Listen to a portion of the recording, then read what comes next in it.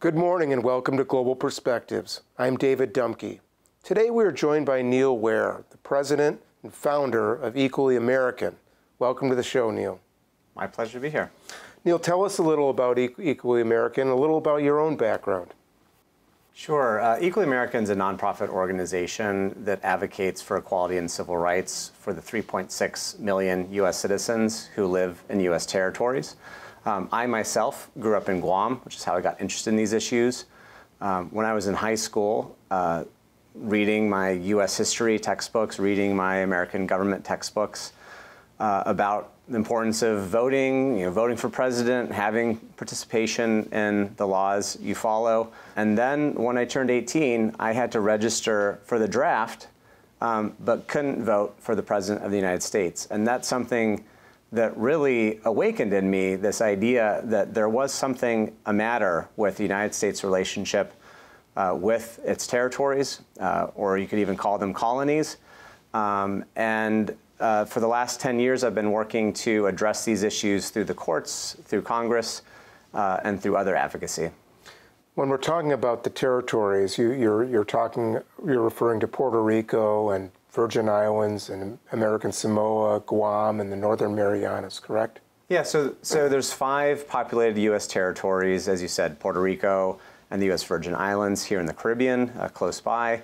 And then in the Pacific, you have Guam, the Northern Mariana Islands, and in the Southern Hemisphere, American Samoa. Together, you're talking about 3.6 million U.S. citizens. Now, that's a population equal to the 5 smallest states.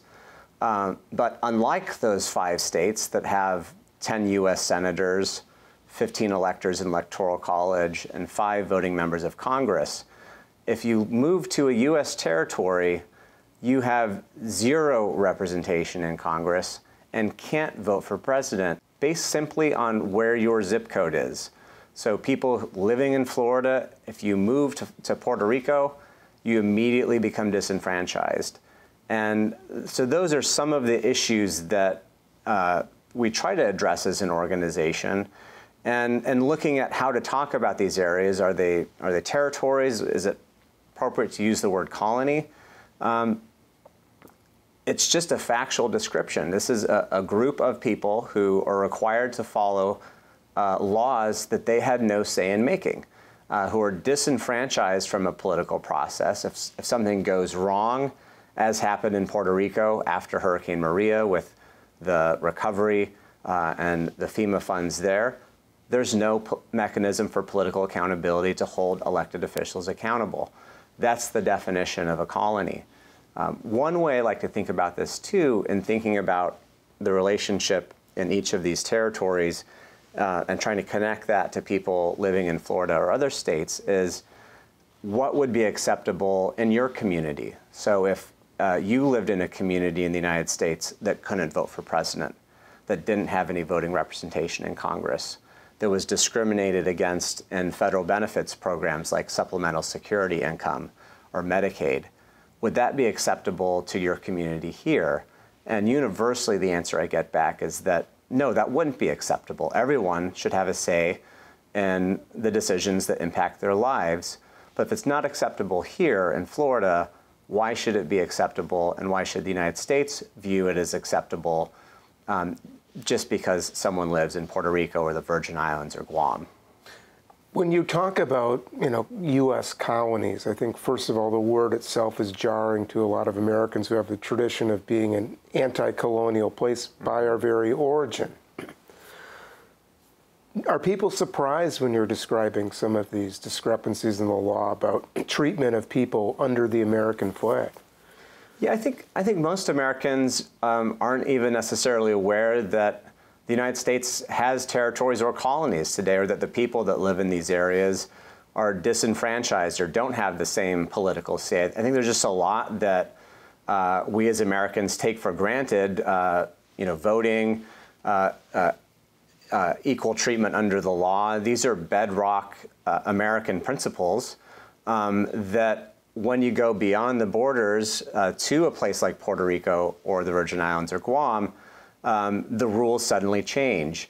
And the reason for that is a series of Supreme Court decisions known as the Insular cases, decided by the same court that decided Plessy versus Ferguson, that established this doctrine of separate and unequal status for the people who lived in these areas based on the color of their skin, the language they spoke, and their culture. So the same kind of discrimination that was the bedrock of the Jim Crow era and Plessy versus Ferguson that the United States has worked pretty intently to turn the page on continues to be the governing colonial framework and racist framework for the 3.6 million people who live in these areas who are 98% people of color. So there's a legal framework behind this. There's a racial element to this.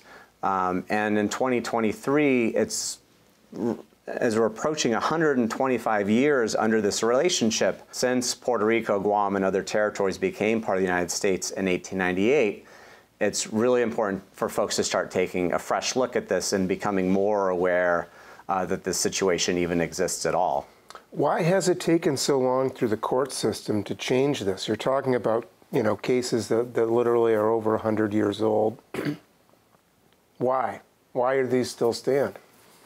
Yeah, I wish I had a better answer to that. Otherwise, we would have probably been more successful in trying to get them overruled. We've brought a number of cases raising issues about whether the Constitution follows the flag to U.S. territories, whether principles like equal protection apply the same to residents of the territories, whether even something as basic as citizenship by birth on U.S. soil applies in U.S. territories. And time again, the Supreme Court has avoided or dodged addressing these issues, even as they have taken up other issues, saying that, for example, this last year in a case, United States versus Valle Madero, the court 8-1 said it's okay to discriminate against residents of Puerto Rico and deny them participation in the SSI program based simply upon where they happen to live. So if you live in New York or Florida, you get these benefits. You change your residence to Puerto Rico, you're the same person, you have the same disability, you have the same income, you don't get these benefits. So this is all part of highlighting a broader problem, both in the courts and in the political branches, of a lack of recognition that a problem even exists that needs to be solved. And until the United States officials and the United States general public recognize that there's a problem that needs to be solved, it's going to be very difficult to change this racist colonial framework in ways that will benefit not just the residents of the territories who are most directly impacted by this, but the United States as a whole. As you said, we're a country that prides itself as the greatest democracy in the world, and yet we have 3.6 million citizens who are disenfranchised. Democracy and colonialism are incompatible, but until there's a broader awareness that this situation exists, and then a recognition that it needs to change, we may well be stuck in this for more years to come. Each of these territories you're talking about has different histories to certain degrees and different needs. And so what are some of the commonalities between them, number one? And then you have situations like in Puerto Rico where there's been a long-standing debate over a status issue. I imagine the status issue is different in different places, different territories. So what brings them together and what differentiates them?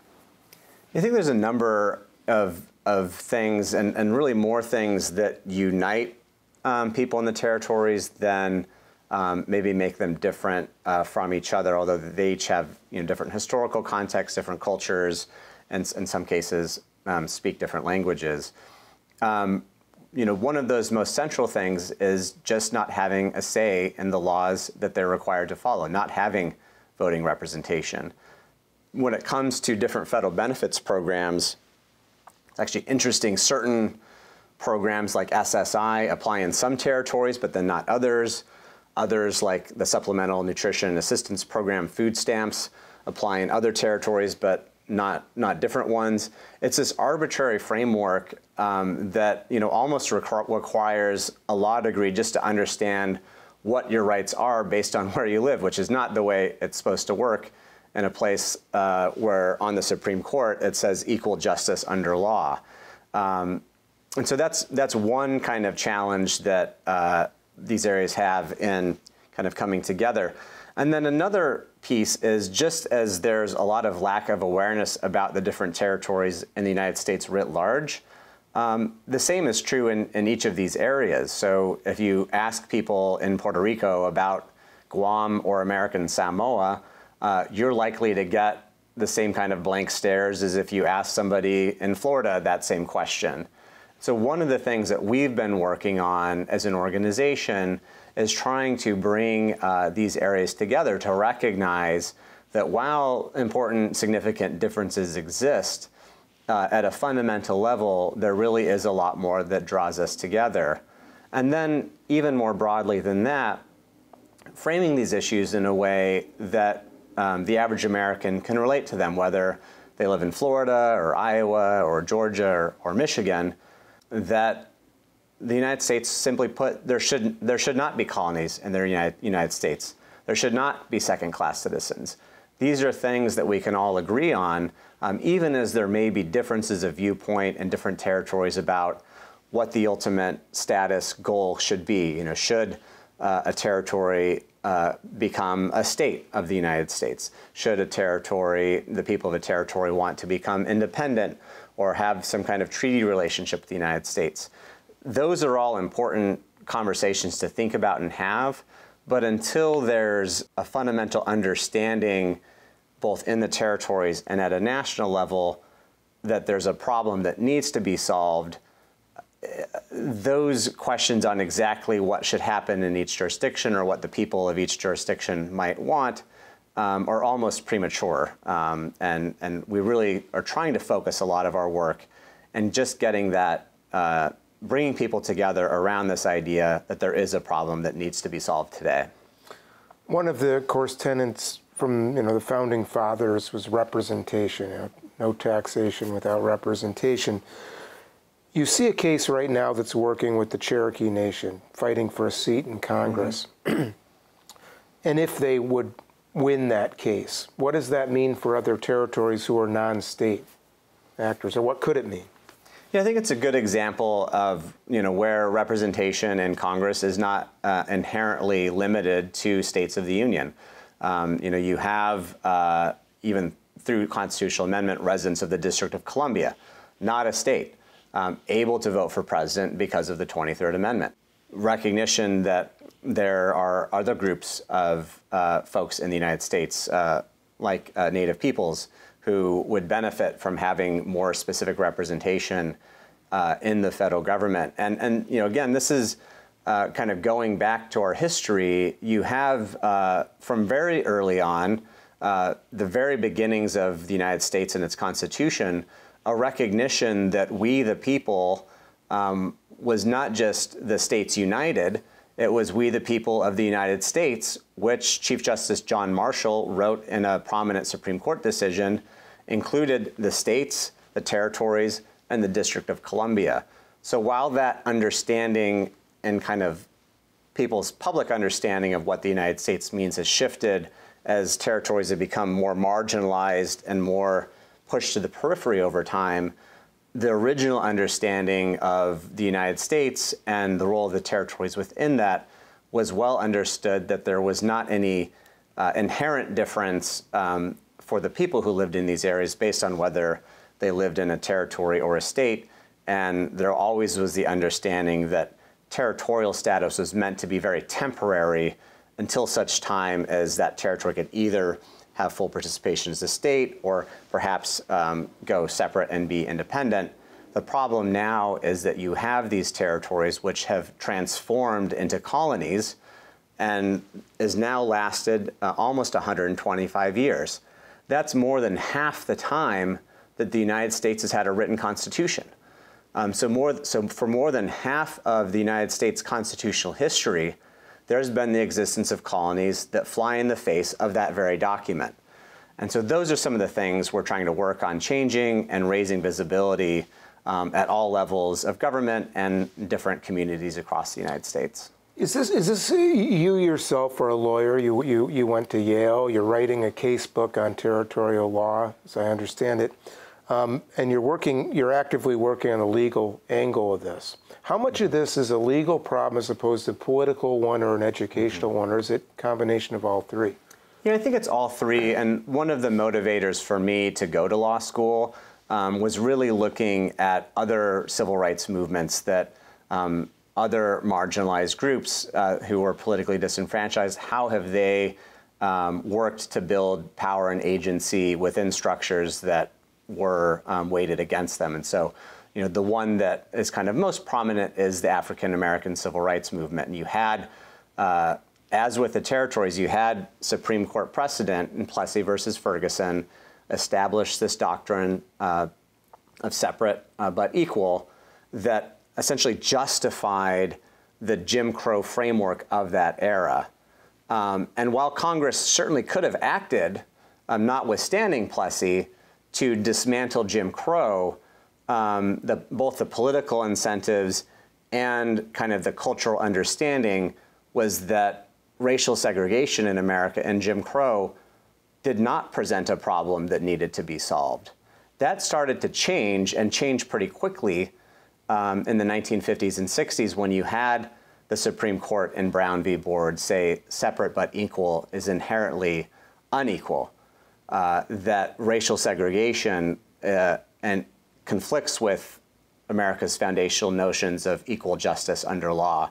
And having the court make those statements when combined with social mobilization through activist communities, both in the African American community and beyond, and with the education that provided to the American population of just what Jim Crow meant and the harms it made not only on African American communities, but the country on a whole in terms of making the whole country weaker, then led to creating a political space where in the 1960s you were able to achieve results like the Civil Rights Act of the 1960s, 1965, or the Voting Rights Act.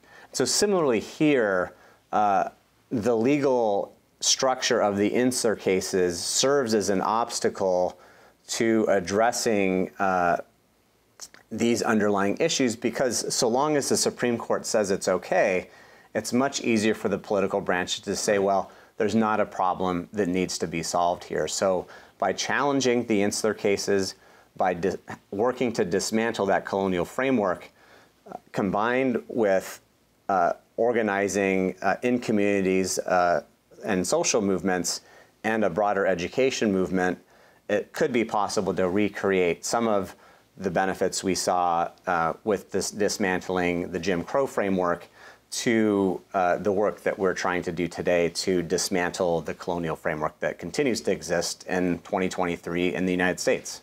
So you're talking about education and the politics being very important, mobilization going on along in the time period of these monumental cases in the 50s and 60s.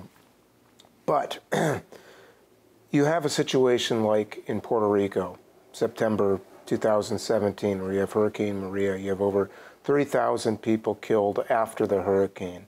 You have examples that Congress has looked at of corruption, of contracts that shouldn't have been given, of mismanagement, not just from the Puerto Rican side, but also the federal agencies serving the situation. You had the American public paying attention because it's being covered by the media, and in many cases horrified because it's a shameful thing to see someone under the American flag, people under American flag being treated that way.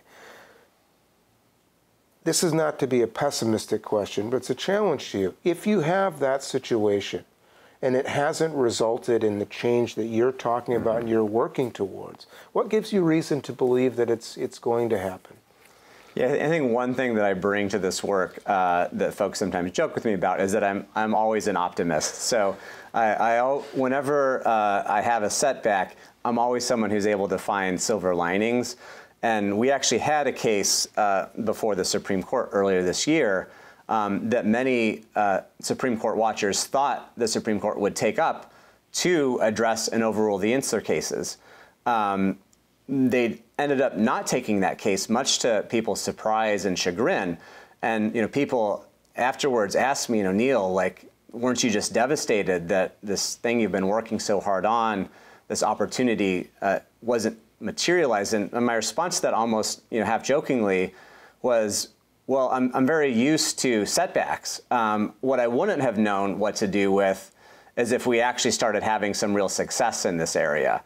But what Hurricane Maria and some of the tension that flowed from that has generated is an awareness in the United States that these areas even exist at all, and that they face discrimination and disenfranchisement. So that's an important piece of the beginning of this work, just for people to recognize that Puerto Rico is part of the United States. The people who live there are U.S. citizens. They've been historically denied self-determination. Some of these basic facts that are becoming more common among the general population, but also among folks in media or folks in political decision-making positions. And so we can work with that. These aren't the kind of issues, just as racial segregation and trying to end Jim Crow, it's not going to turn on a dime and suddenly change. The work we're doing with community partners, with other organizations, with different leaders, is really trying to change the culture around these issues to where this kind of colonial framework is recognized as being unacceptable under the U.S. flag, that democracy and colonialism are incompatible. Until we're able to create more of that kind of cultural shift, just as it was needed to create that cultural shift that Jim Crow and racial segregation is incompatible with democracy. Or analogized to another issue, marriage equality. You saw many years of advocacy in the courts, outside the courts, raising awareness about these issues. And then in a relatively short period of time, there was a shift in the cultural understandings around these issues where there was broader support and recognition of something like marriage equality. So this is another situation where advocacy inside the courts, outside the courts, through social mobilization, community organizing, and through engaging with folks in the media and political actors, over time, you can start to shape that culture by continually pressing the facts on the ground and the relationship the United States has with each of these areas against America's own principles and values. And so when you see the President of the United States, President Biden, just this last week, issued a very important executive order combating racial discrimination and promoting racial equity. Listed all kinds of different groups that would be focused on, and that this activity would benefit. One of the groups not listed was the 3.6 million people living in U.S. territories. So on the one hand, that's a setback.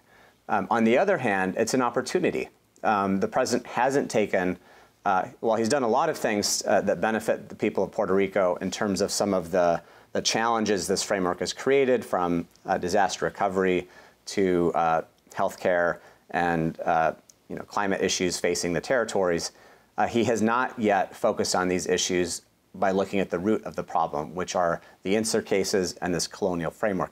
In fact, the president has actually, through the Department of Justice, opposed calls to the Supreme Court to overrule the insular cases. And so when I see the president leaving out the territories in something as important as this executive order, on the one hand, I'm disappointed. On the other, I look at it as an opportunity for the president to take further action, particularly as we approach the 125th anniversary of the United States having these formal colonies that are in such conflict with who we are as a country.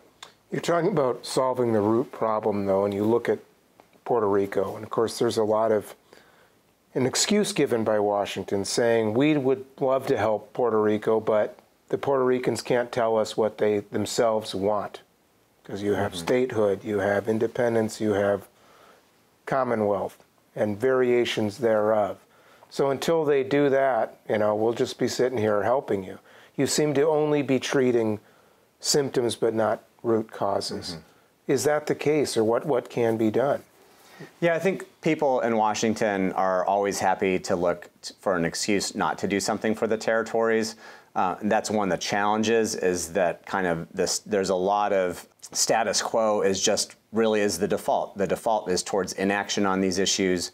People look to different debates or controversies, disagreements within the territories or among the territories as an excuse not to act. But ultimately, this is a problem that the United States itself created. Puerto Rico didn't ask to be a colony of the United States. The United States acquired Puerto Rico in 1898 as a spoil of war. The people of Puerto Rico have not been given a meaningful opportunity to exercise self-determination by being given a range of options to choose from. There are some developments in Washington where this last year, different factions of the Puerto Rico status debate actually did come together to get legislation passed in the form of the Puerto Rico Status Act, which there was still some controversy around, but it was exciting to see there start to be more of a consensus-driven process among both folks within Puerto Rico and in the broader Washington community, and then also having a process that was a binding plebiscite. So asking someone what they want without assuring them that if they give an answer, they will get it, that's not meaningful self-determination. People need to know what their choices are and know that what they choose, they will actually get in order to have a meaningful engagement on these issues. And so while we're still a long ways from kind of getting to that point, there have been some incremental steps in the right direction that, with some leadership from folks like President Biden and folks in each of the territories, again, forever the optimist, I think that there are some real opportunities, even just in this next year, as we have this 125th anniversary, to start fundamentally changing the conversation around these areas into one that recognizes that there's a colonial framework that exists and that needs to end for the United States to live up to its ideals as a country, and also for the residents of each of these areas to be able to exercise meaningful self-determination and to live up to their own best interests and best future. Neil Weare, I admire your optimism, and I wish you the best as you keep working on these very important issues. Thank you for joining us today. Thank you. And thank you for joining us. We'll see you again next week on another episode of Global Perspectives.